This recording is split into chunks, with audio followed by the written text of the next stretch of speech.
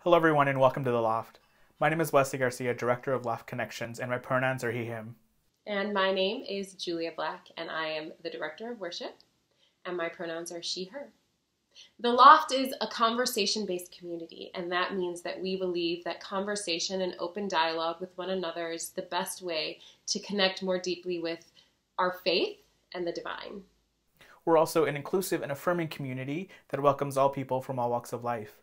But we do it a special invitation to the LGBTQ+ community. You are welcome here, you are supported here, you are included here. We gather together every Sunday morning at 10 a.m. Pacific Standard Time.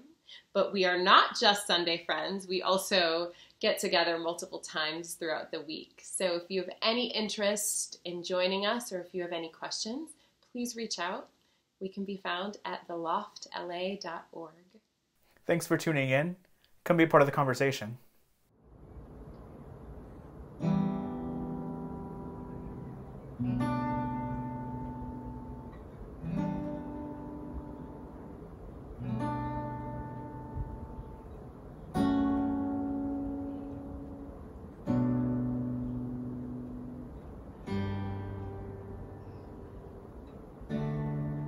Standing up from crags and clay, the peaks of earth in full display.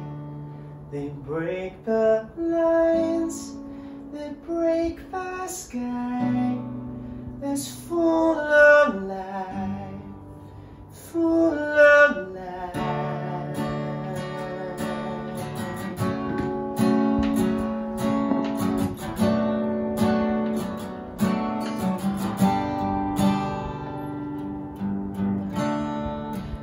Chaos of creation's dance, the tapestry, the symphony of life himself, of love herself.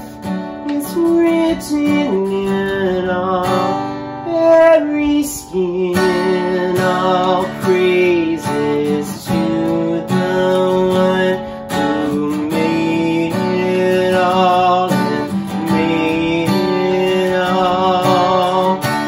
All praises to the one who made it all and finds it beautiful.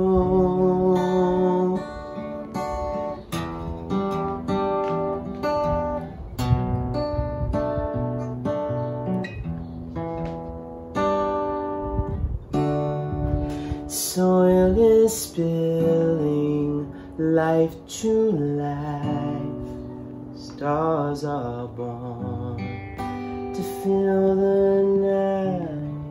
The oceans score in majesty of sculpted shore. Mystery, all praises to the one who made it all, who made it all. All praises to the one who made it all and finds it beautiful. All praises to the one who made it all and made it all. All praises to the one who made it all and finds it beautiful. Fearfully and wonderfully and beautifully made. Fearfully and wonderfully and beautifully made. Fearfully and wonderfully and beautifully made. fearfully and wonderfully and beautifully made. The Serenity Prayer by Reinhold Niebuhr. God, give us grace to accept with serenity the things that cannot be changed, courage to change the things which should be changed, and the wisdom to distinguish the one from the other. Living one day at a time, enjoying one moment at a time, accepting hardship as a pathway to peace, taking, as Jesus did, the sinful world as it is, not as we would have it, trusting that you will make all things right. If we surrender to your will, so that we may be reasonably happy in this life and supremely happy with you forever in the next. Mark 5:25-34. Now there was a woman who had been suffering from hemorrhages for 12 years. She had endured much under many physicians and had spent all that she had, and she was no better, but rather grew worse. She had heard about Jesus and came up behind him in the crowd and touched his cloak. For she said, "If I but touch his clothes, I will be made well." Immediately her hemorrhage stopped, and she felt in her body that she was healed of her disease. Immediately aware that power had gone forth from him, Jesus turned about in the crowd and said, "Who touched my clothes?" And his disciples said to him, "You see the crowd pressing in on you. How can you say who touched me?" He looked all around to see who had done it, but the woman, knowing what had happened to her, came in fear and trembling and fell down before him and told him the whole truth. He said to her, "Daughter, your faith has made you well. Go in peace and be healed of your disease." So Becca, Braren, so glad that you could join us for our conversation today. Grateful to have you with us. As you and I were reflecting this week, there's this sense that like right now, no one really knows what's going on, and we're all trying to figure ourselves out. And part of this Spirit Plus Care series is really trying to dig into that and pull in some resources that can help us kind of process that through our faith. But one of the things that was most encouraging in the midst of that was you sharing that even folks in the mental health profession are still trying to figure out what to do in this time. And that was remarkably refreshing for me. What are your thoughts on that? Yeah, I mean, I think that we all share this kind of sense of, I think I told you before, I feel like everybody, whether it's in your parenting and Zoom schooling or reimagining your career, we're all kind of building the plane in the air. And mental health professionals are no different. There's a lot of sort of hand wringing and staying up late at night talking to your colleagues, trying to figure out what the best ways to approach not only clients and traditional mental health care, but also like our own families and our own self-care. And, you know, just for a little bit of background, I went to graduate school for depth psychology at Pacifica, which is a very specific kind of psychology. And I did not go on to do my licensure.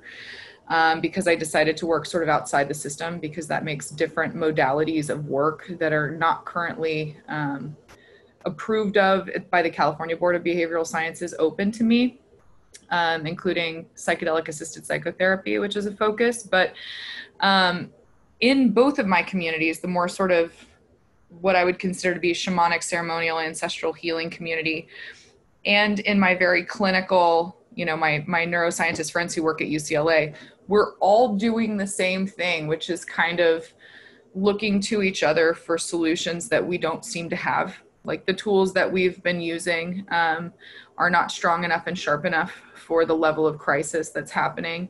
And we're all sort of, I think, bracing ourselves for the evolving mental health crisis that is coming, because we all look whole and we're all still sitting at our computers and we're all still having these cheerful, optimistic conversations. But what's happening to us as social creatures is that we've been isolated in a way that is extremely damaging to the fabric of what makes our lives worth living and motivating and uplifting and all that stuff. So we are feeling the way that everyone else is. I wish I could say that we here in the mental health community have all the answers, and we would love to tell you what they are. But the reality is that this challenge is the biggest and possibly, you know, whatever most effective challenge that we've faced as a profession in what's really going to help the aggregate of suffering on the planet decrease, and what we can do to help people to help themselves with that. And in our scripture today, it's basically the story of a woman who's experiencing this uncontrollable issue of blood. And Jesus kind of interjects. And so speaking of kind of working outside of the system, she had spent all this money and gone to all these physicians to try to address this issue that she was having. And ultimately, Jesus was able to heal her. But what's powerful in the subtext of that story is culturally at that time, like Levitical law said that if you were having an issue of blood and you were a woman, that meant that you were essentially socially ostracized. You couldn't go to the temple to worship. If anybody touched you, they were unclean. If you even touched a chair, you became unclean. So there was a sense that in the midst of your already difficult physical condition and disease that you're dealing with, now you're also socially separated and isolated from the people that you need ultimately to be made whole. And so you shared with me earlier just about the importance of kind of tribe and connection during this time, more so than ever. Yeah. And, you know, I think that, and in one of those clips that I sent you in prep for this, one of my friends, an incredible writer named Johann Hari, whose books I recommend to everyone, and his TED Talk is just absolutely will reframe how we all look at addiction specifically. But, you know, as we all develop these maladaptive behavioral responses to the pain we're feeling, whether it's physical pain, emotional pain, like the woman in the scripture, there's only one thing that solves that, really. And that is connection, connection with other people, meaningful, purpose-driven connection, community. We are social creatures. We have all been pushed into our homes and cut off from the greatest and most powerful source of healing that we have. And, you know, there's a lot of research to support this. This isn't like a mystery. I don't think anybody's surprised to hear me say that connection is the answer. But I think that one of the problematic things about how we're choosing to connect right now is that the internet gives us this illusion of connection. We're not actually getting the pings of real social validation that help our minds to process, you know, who we are, what we're doing on the planet, all these really critical existential and spiritual things that we get in interacting with others. And as people like the woman in the scripture suffer more, especially now, for some reason, it feels that our tendency is to do the opposite of what is most healing for us as individuals, not even for that person who's suffering, but it's to go within and to blame and to hide behind the rhetoric of whatever political movement we're part of. Or our inclinations, I think, have been a little bit twisted by this pandemic and this experience. And my big sort of encouragement to everyone is to just try to find meaningful ways to connect and support, especially those who in individual ways, in one-on-one ways, like what we're doing right now. I had a conversation with a neighbor yesterday, and we found ourselves so worked up emotionally with the joy of talking to one another that became the topic of the conversation. It was like we both realized how at first it was just a passing hello, and then we lingered, and then we like came up with something else to talk about and continued. And I just said, I just want to let you know that this is a really impactful and meaningful exchange in the middle of all of this loneliness. And he just laughed, and we had this incredible moment of remembering that and how powerful that is. And so whoever your tribe is, since we don't get to go into the loft, which I look at behind you and get verklempt, I miss it there so much. But really focusing on ways to inject those moments into our daily life. Absolutely. And let's dig into that a little bit, because like you said, right now there's a just mounting mental health kind of crisis wave. I'm sure there's strong spiritual parallels to that. That's yeah. And in the midst of that, sometimes our minds can lead us to think along the lines of like AA or other programs that have like a approach that says it's all or nothing. That's so misleading.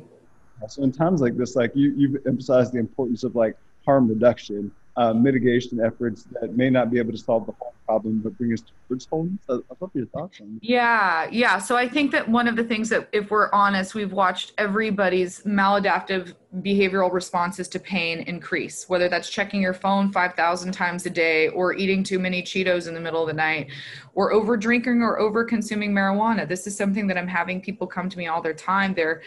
their teenagers are really struggling. And we're all trying to figure out, okay, well, what can I do to distract and decrease my own suffering? That is a normal human response to pain. What can I do? And we all develop these behaviors, some of them extremely acute, like serious drug addiction, some of them just pernicious and sort of shame-based and annoying, like the addiction to media or news or, whatever. But one of the things that we do at Meta, the company that I run around mental health, is that we celebrate this idea of harm reduction. It's not about, some abstinence-based approach to anything. Like you have to check your phone, you have to eat food.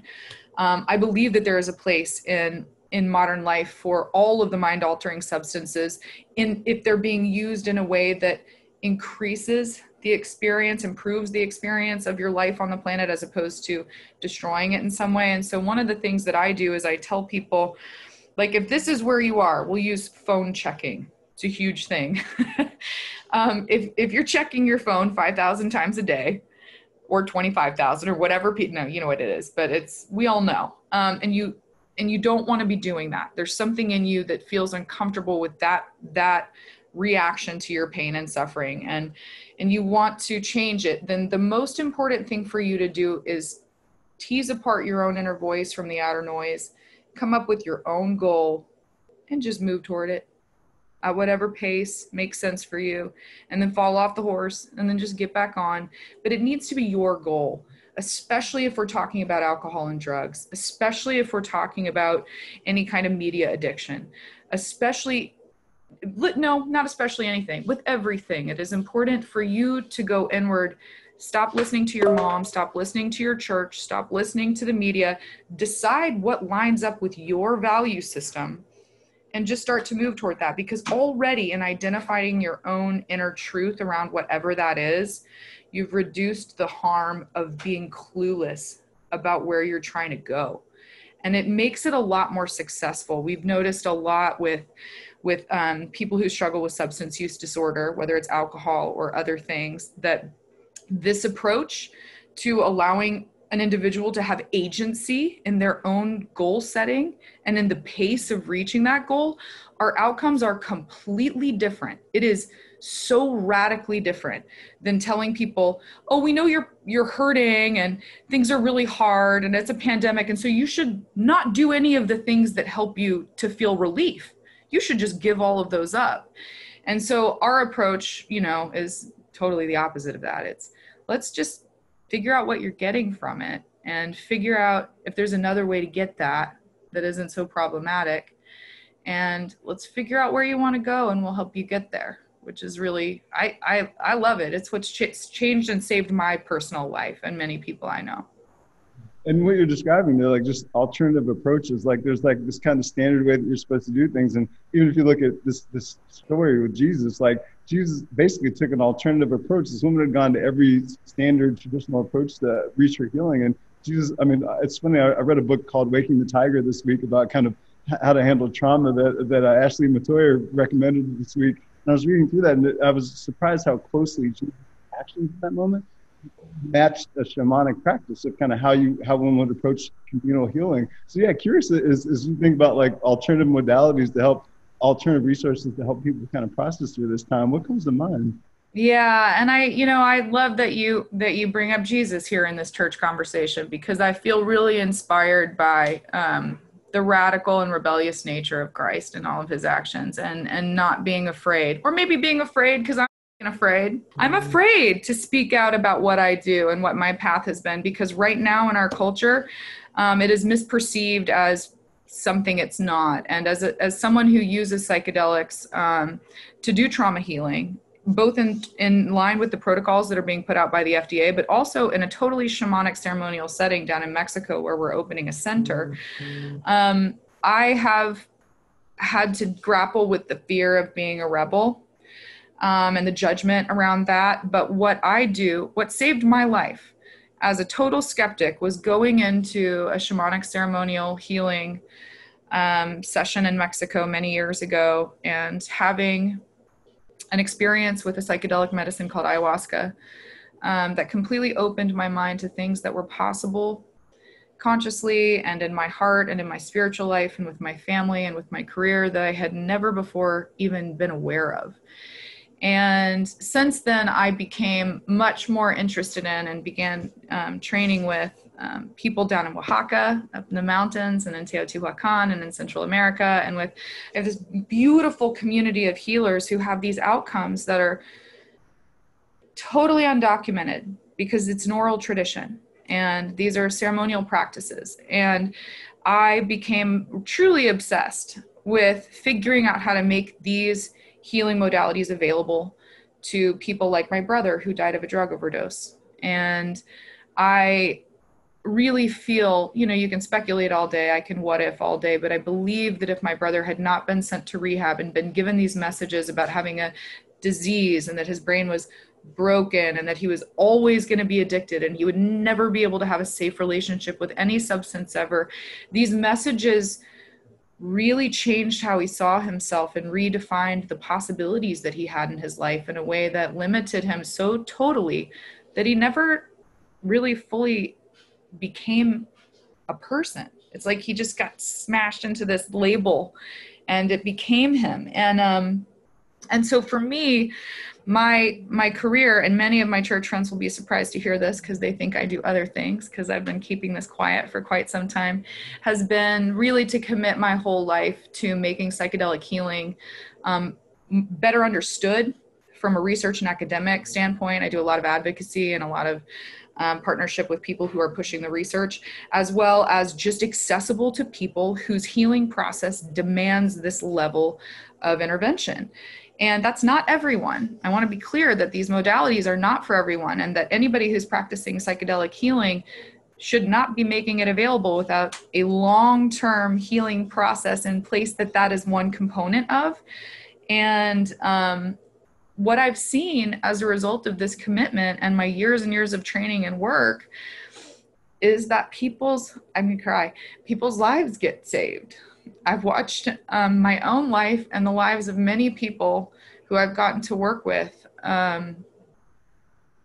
completely change track in a way that I would have not believed was possible without these radical gifts from Mother Earth that our people have been using in these very sacred spiritual traditions for thousands and thousands of years. The power of that to sit in circle or to sit with an individual and administer a medicine that has never been touched by a pharmaceutical company and is not being profited on, and watch it transform the mind of a person is just unbelievable. Becca, that's powerful. And as people think about kind of resources and how to move forward, thoughts for folks about kind of where they can go from here? Yeah, I mean, two things. I think that it's really important to just try to get away from the noise and listen to what it is you're actually seeking, because it's, you can go out and start doing research and like pulling studies and reading books and listening to podcasts, but that can be part of the same unproductive busyness that is characterizing your unrest anyway. But I'm available to have a conversation with anybody if they're curious. I also point everybody toward the science writer Michael Pollan, who wrote a book called How to Change Your Mind, which really investigates a lot of the psychedelic modalities that we used. And then my company is called Meta Holistic Mental Health, and we have a website that I'm not going to say because I'll bungle it. You can call me and I'll tell you how to get there. So we're going to break into small groups now. We'll give you a prompt in just a second. Look forward to processing through exactly what you shared. But thanks so much for joining and opening this story and opportunity. Thanks a lot, Terence. It was my pleasure.